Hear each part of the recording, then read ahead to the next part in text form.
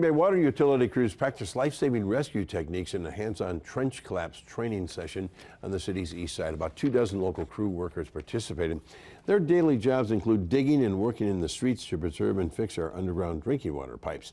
Each year nationwide now, trench cave-ins result in dozens of deaths and hundreds of injuries, which experts say are almost always preventable.